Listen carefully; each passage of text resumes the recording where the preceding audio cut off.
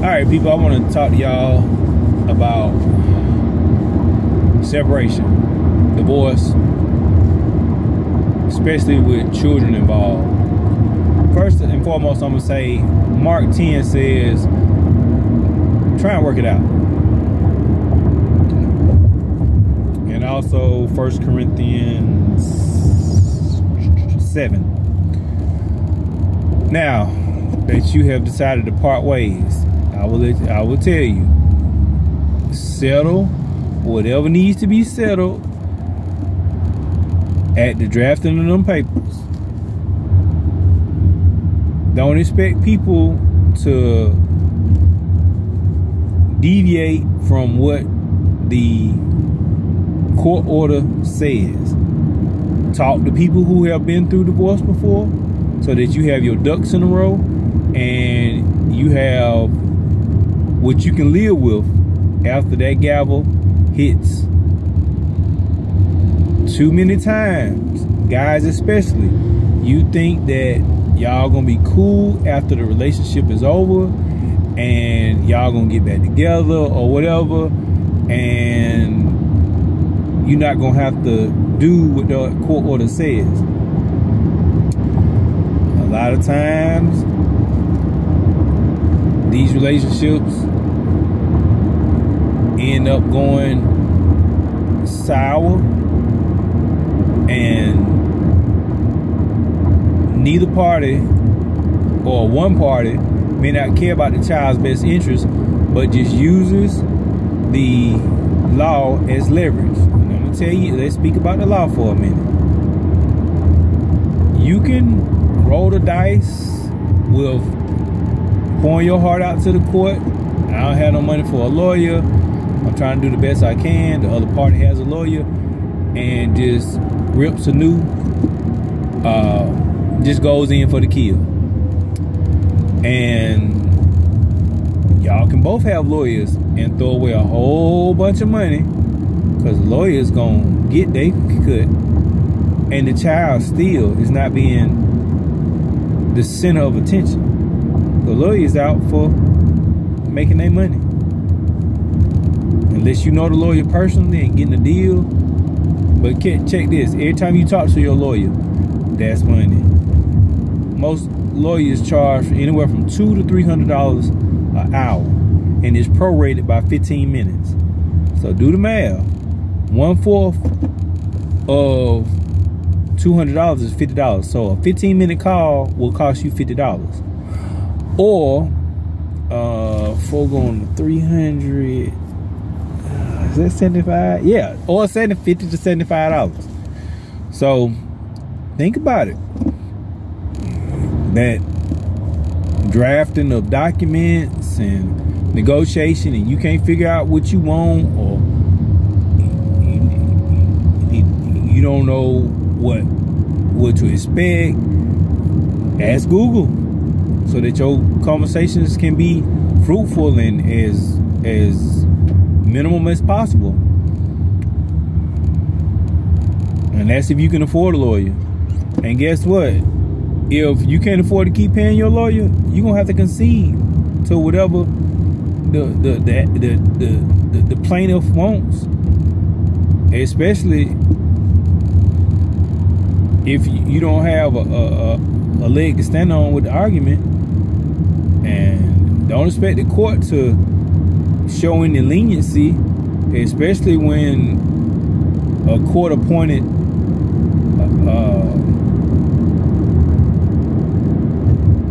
I don't want to say lawyer, but a court-appointed official has to intervene to mediate or see what's going on with the situation with the children. You got to pay them people, and they may split it, or they may make one person pay it or not. So you need to think about these things when you get in these relationships with people. Go all the way back to the very beginning. What signs do you see? How was they upbringing? Are they parents forgiving? Is their family forgiving? Is the one you're dealing with forgiving? Are they easy to work with? Do they care? Is the child more important than being used as leverage against you to try and control and whatever agenda they have. Is this person controlling? If you're dealing with a controlling person, male or female, guess what? They're gonna want to control your household through the child, especially if it's their child. And they think they love the child, but don't respect the fact that this is another parent with a different aspect of that child that needs to be cultivated. Now, I do not advocate child abuse or verbal abuse. Now, I believe in corporal punishment. I believe in whooping. I believe in getting in your child on your child case, but I don't believe in cussing your child out. You old dumb, blah, blah, blah, stuff like that. I don't believe in that. Encourage your child, but at the same time, you need to discipline your child. And sometimes you need to threaten some punishment to motivate your child, depending on, how your child's mentality is. And child need to understand what happened over here is different from what happened over there. So, but you will have some parents that as soon as their child come home, they want to know everything, which is not supported by the courts, but they want to know everything that they did. They calling every time you turn around, trying to figure out what's going on over there. Dealing with these little nosy people. But you're gonna figure out one way or another who you lay down with to have a child by. Whether they're gonna be responsible, controlling, aggravating, trying to take you to court every time they turn around. And for y'all deadbeat dads, y'all make it bad on us good ones. Y'all make it real bad on us good ones. Pay your child support. Go see your child. Now, I'm gonna tell you this now. I understand. Sometimes it's better just leave the child with the other half, because you're gonna have to catch it. You're gonna catch purity hell every time you go pick the child up. It's just hell. And yes, you do need peace of mind. But at the very least, call your child, talk to him. If it's just too complicated to visit your child and pick them up. But I would definitely say be in your child's life as much as you can. But if it's too difficult to be in your child's life because the co-parent is just making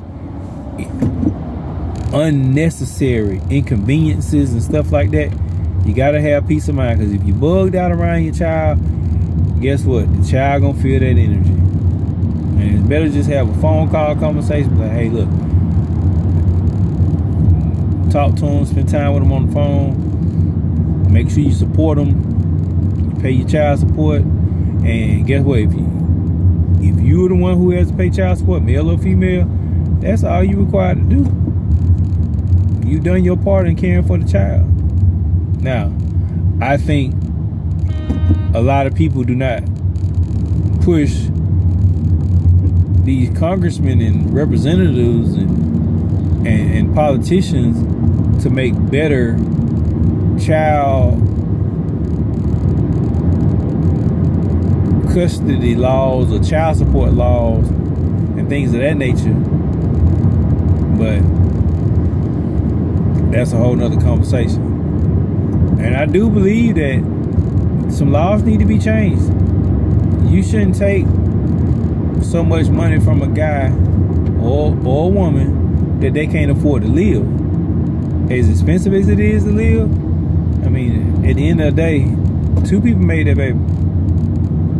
And when you pay child support, it shouldn't be so much that you can't afford to live.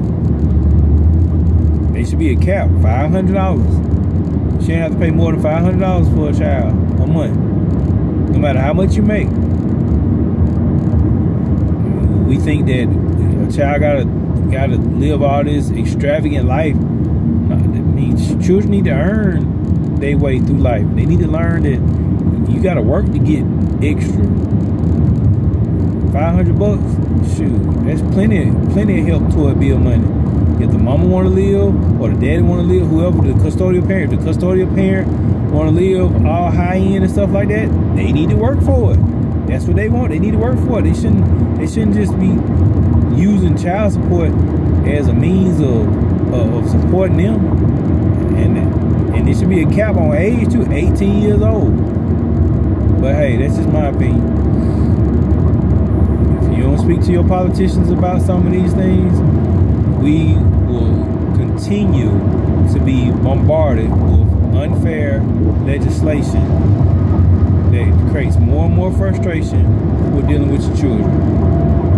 It's just what it is. I ain't saying directly you frustrated with your child, but I'm just saying having a child in a split home will become more and more frustrating the more you have to deal with these unyielding co-parents and laws that say if you don't pay your child support, your license gonna get suspended and you gonna eventually get put in jail. So you learn or you burn. Figure it out. Be the change that you want to see. I hope I've been informative and helpful.